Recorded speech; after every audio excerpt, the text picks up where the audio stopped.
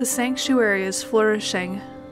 With each day that passes, with each rock and vine I tuck and mold into place, the cavern transforms. The preparations for these silent halls are nearly complete. Now, all that is left is to fill them with the footsteps of humanity.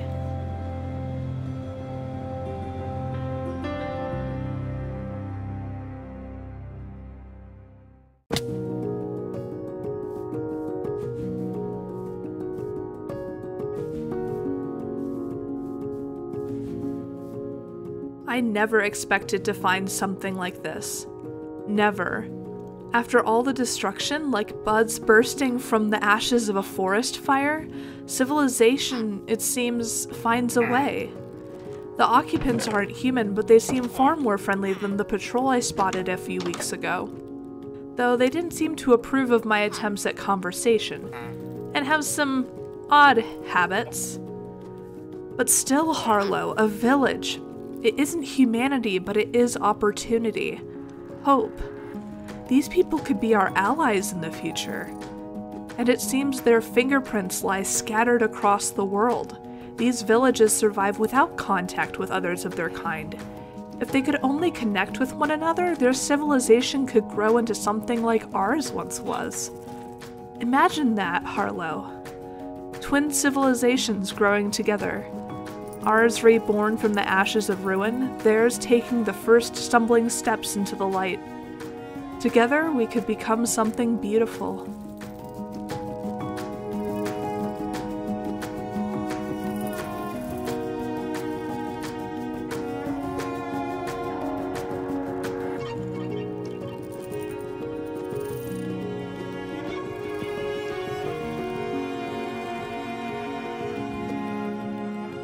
The lands surrounding our home extend for miles in twisted spires and bountiful forests.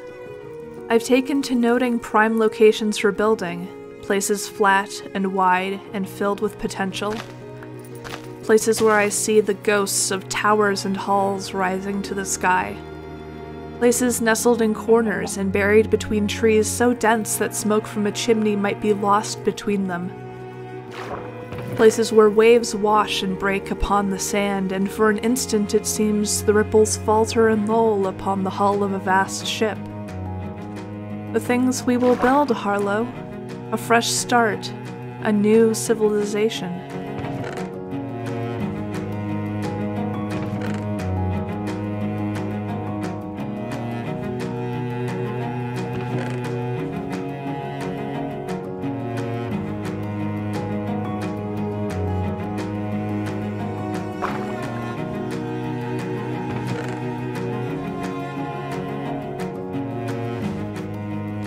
Allium still grows in this place.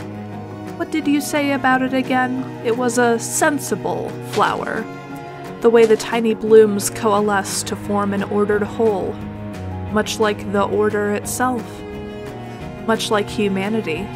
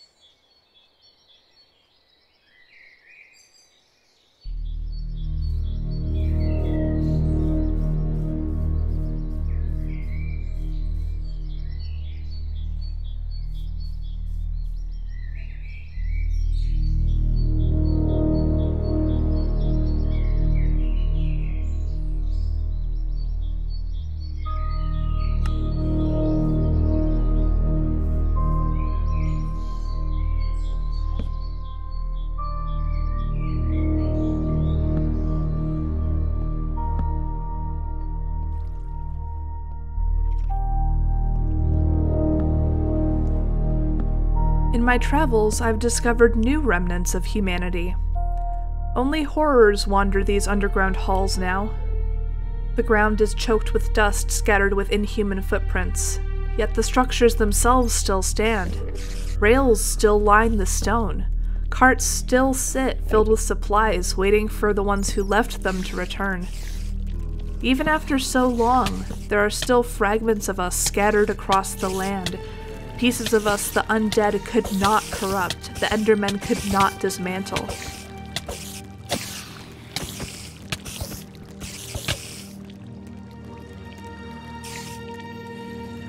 There are some things monsters can't destroy.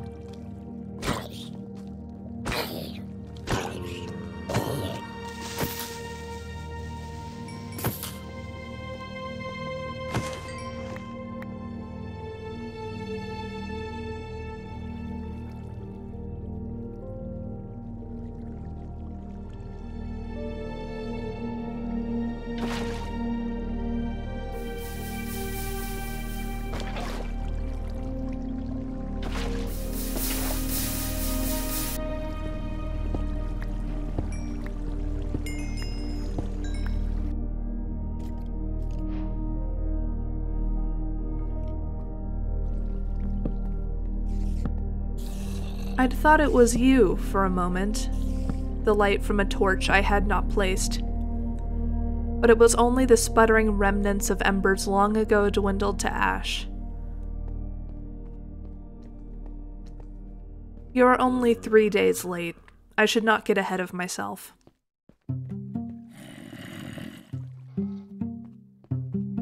I've made a banner for the sanctuary. Not all arriving will stand beneath the flag of the Order, after all. Civilians, children, people from all countries. I remember their faces as they huddled in the shelter the Order had provided them. I wonder if they will remember mine. I wanted a design that could belong to all of us, that could represent humanity itself, our resilience, our fortitude, survival, hope. I think you'll like it.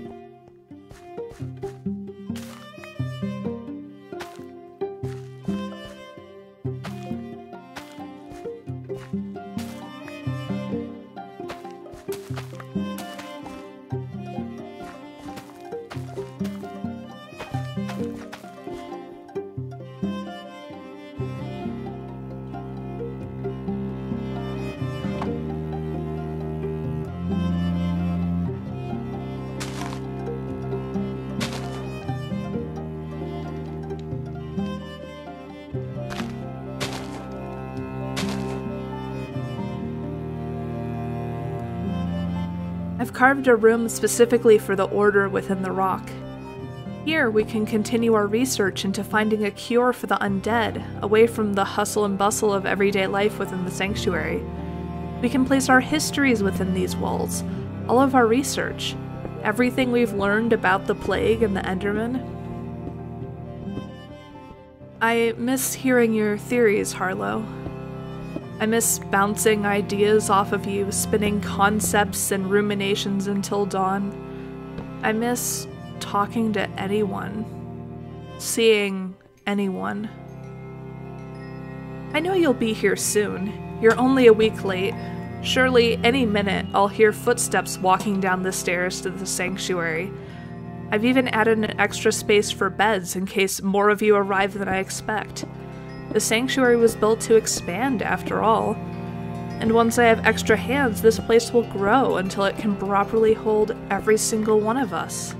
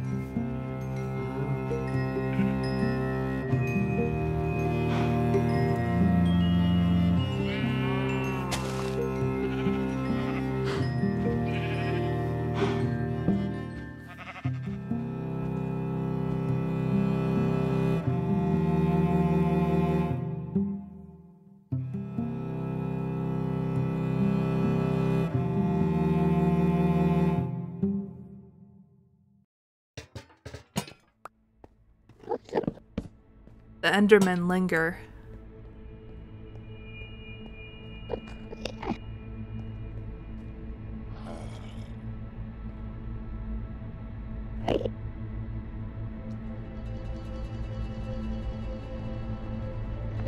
They leave reminders of their presence scattered across the sanctuary. I can't keep them out. I keep my head bowed and they pass over me. It seems the instincts I've kept from the dark times are still coming in handy. I'd hoped to give you a place of safety, but though the skies have cleared, darkness still walks the earth. The fallout still lingers.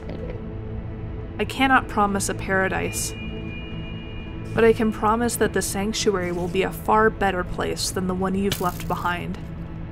After all, the Endermen are weaker than they once were. They can no longer take you from this place, from this world. They can no longer take us from this realm. I don't know if the gateway will bestow the same gifts upon you as it has on me. I can't assume that it will. I pray it doesn't. It makes things simpler in many ways. The stray arrows of skeletons and gaping mouths of the undead still fill me with dread, but the fear dwindles with each of my deaths. The pain of it lessens. I've plunged into the darkest caverns all for the sanctuary's sake. The shadows no longer seem so deep. The darkness beyond the pain no longer fills my nightmares. It allows me to be the perfect protector, the perfect architect to the sanctuary. But I am different than I was. Still human, but different. I wouldn't wish that for the rest of you. I've been given a gift, but if all of us are changed, I can't help but fear we'll lose something. The world will lose something.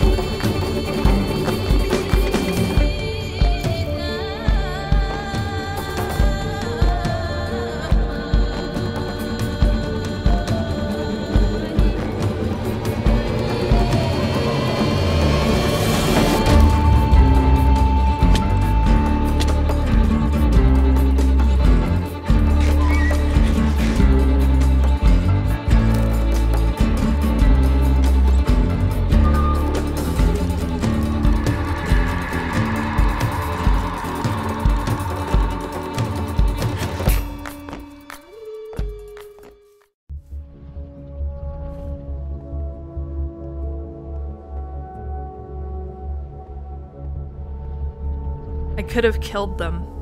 They got far too close to the sanctuary for comfort. It would have been self-defense. Odds are they'll return. But these, can I call them people? They're intelligent, and though they aren't human, they don't seem to be monsters. I spared them. I hope I won't live to regret that.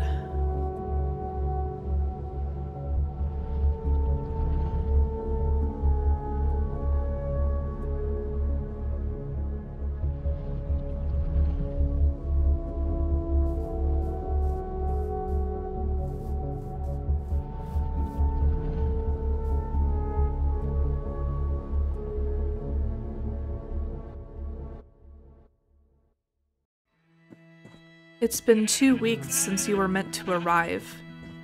I know this gateway is experimental, the calculations might just be off. After all, crossing a millennium is a feat never before thought possible. You're crossing 1,000 years to join me. Even a single fluctuation in the gateway's energy could cause a delay of days. I'll keep the lights burning for you.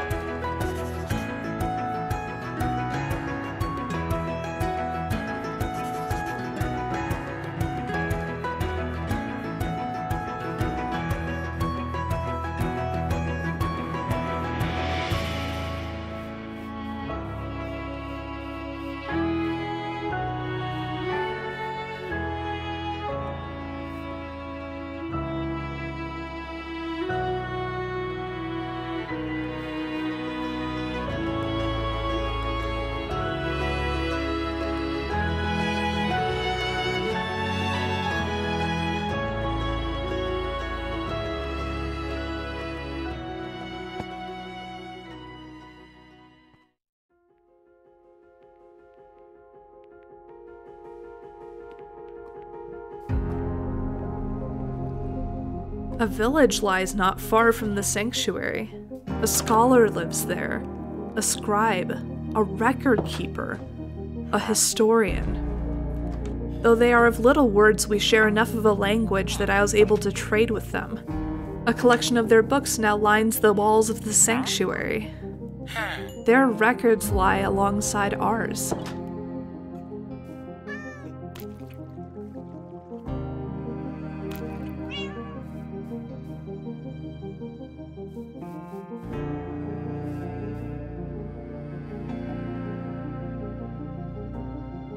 I still don't know what the villagers are.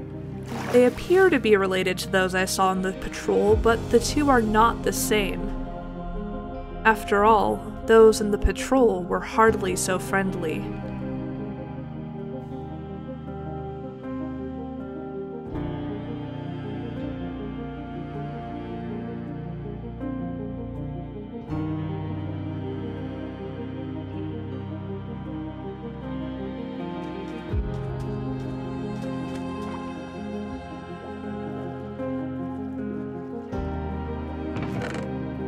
More of humanity lies below the waters.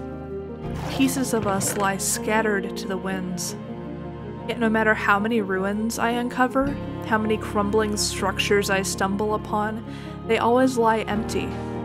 Empty of humans, at least. These ruins are the pieces to an ancient puzzle, one I am now a living relic of. But when you arrive, humanity will step out of history and walk again amongst these trees, in this world in which we belong. After all, this land is our home, even if all living things have forgotten.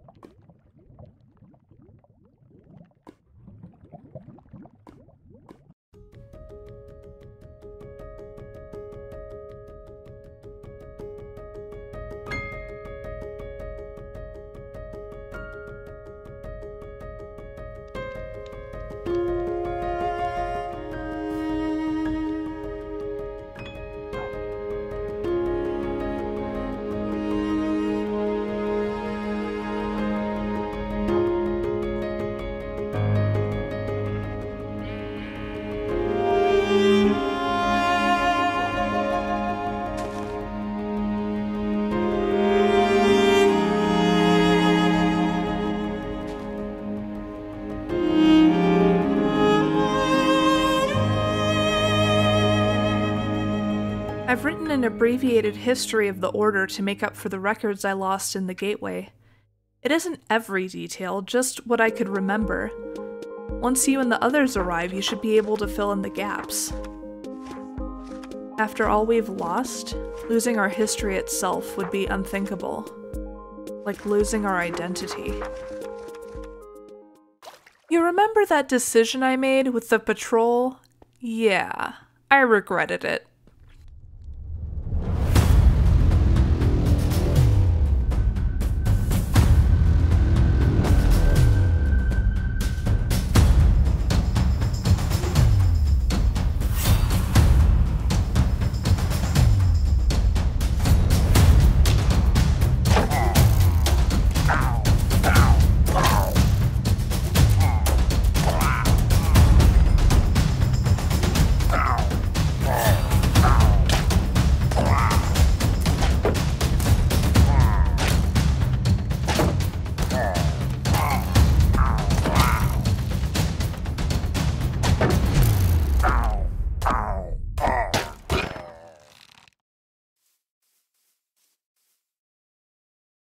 They know where the sanctuary is now. This is no longer a matter of personal safety. I have the sanctuary to think of. I have you to think of.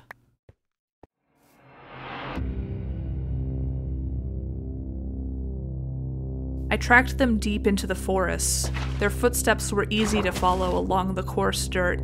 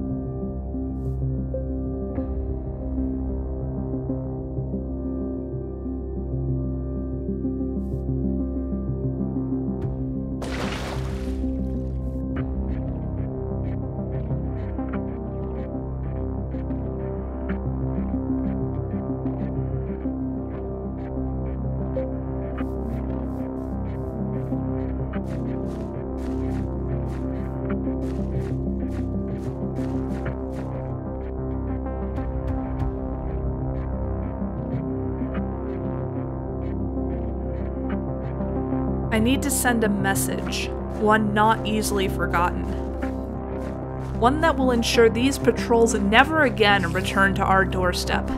This is our land, our home, and I won't see another home of humanity destroyed.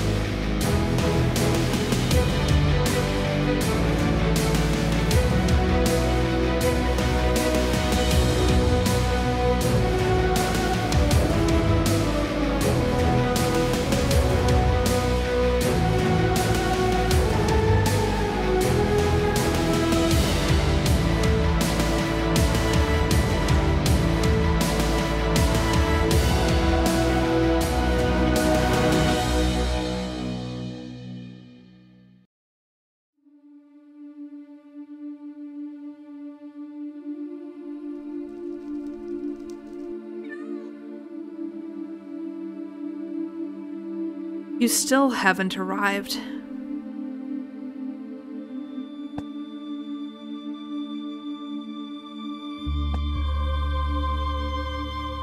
I can't rule out the possibility that you may have arrived somewhere else, outside of the gateway's original endpoint.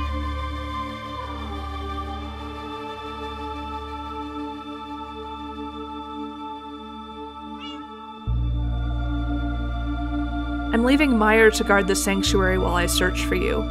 Should you arrive while I'm gone, you'll have everything you need.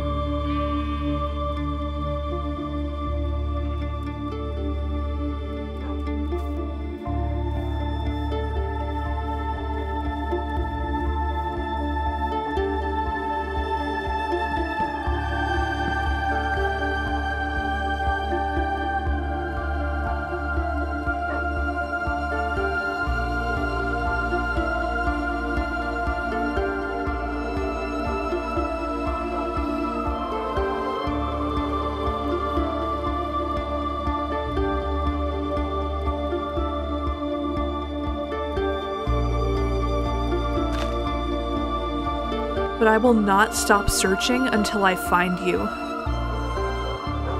My family.